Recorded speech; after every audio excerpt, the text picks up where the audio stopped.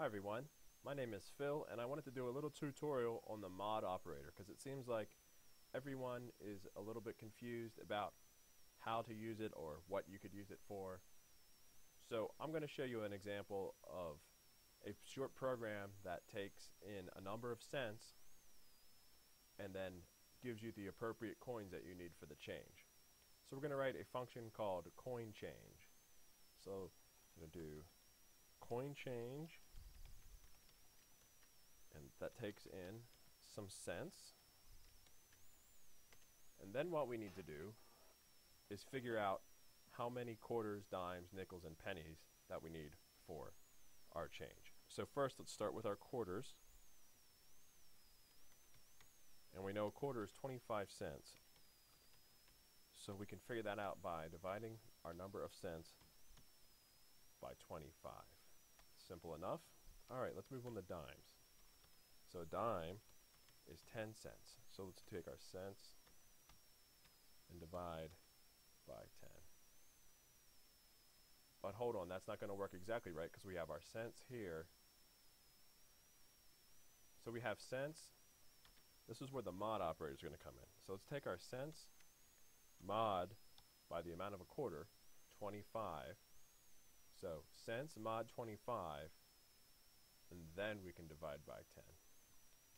I'm going to put parentheses in here so you can see how this is working a little bit better. You don't need the parentheses, but you have cents mod 25, which is the remainder after you take out the quarters, then divide by 10.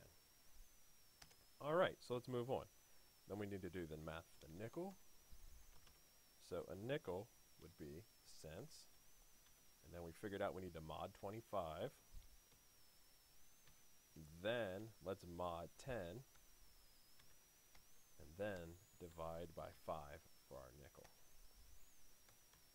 And how about for the penny? So that'll be cents mod 25 mod 10 mod 5, and then divide it by 1. Let's take a closer look at this though.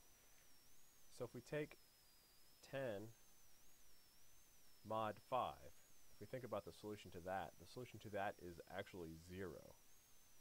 So that means we don't need the mod 10 in here. And then now let's look at this. 25 mod 5 is also 0 because 5 times 5 is 25. So now we have cents mod 5 divided by 1. And if we think about a number, which would be cents mod 5, divided by 1, we don't need them divided by 1 because any number divided by 1 is actually just that number. Alright, so we have our basic logic done here. Now let's print our results to the screen. So we will do the number of coins for, let's print cents,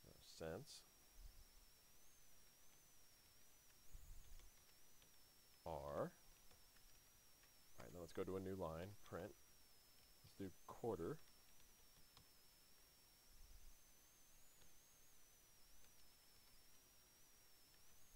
then the variable quarter,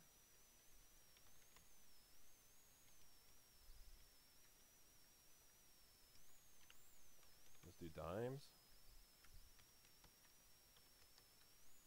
comma dime, I'll print nickels,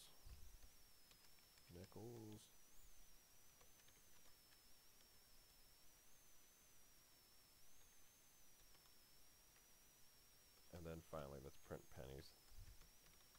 Alright.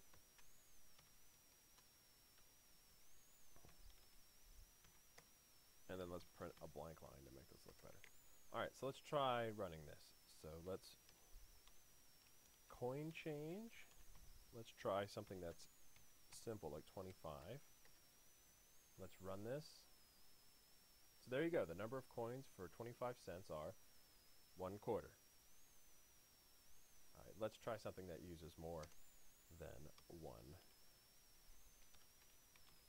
let's do change 30.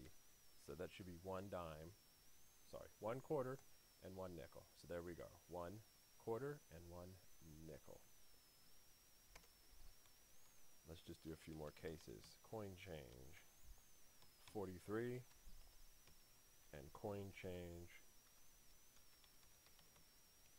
96. Let's see what happens here. Alright, so there you are. Looks like it's running pretty well.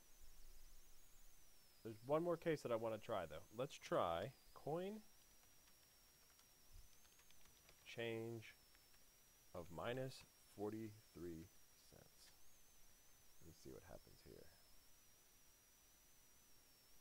The number of coins for minus 43 cents are minus 2 quarters, 1 nickel, and 1 penny. So that doesn't seem to be right, does it? So you really can't have minus 43 cents. But what happens here is with the cents,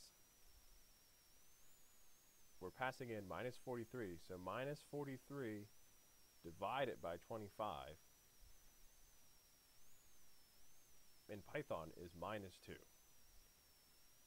So we want to prevent the program from even accepting negative numbers. So how can we do that? We can do that with an if-else statement. So let's try that. So let's say if cents is less than or equal to 0, so we don't want to deal with 0 cents either. Let's print an error message. Print error cents must be positive. Alright, so there's the if part, and now let's talk about the else part. So if cents is less than or 0, we're going to print this. But if cents is positive, it will pass over this since it's greater than 0. And then we'll go to else, then it will do this. But we got to fix our indentation here. And a quick way to do this in CodeSculptor is highlight all of that, and then you're going to do Shift Tab, and that'll make it quicker work for you. So now let's try running this program. There you go. So for coin change minus 43, error cents must be positive. So hopefully this tutorial shows you just another way that the mod operator can be used and how it actually is very helpful.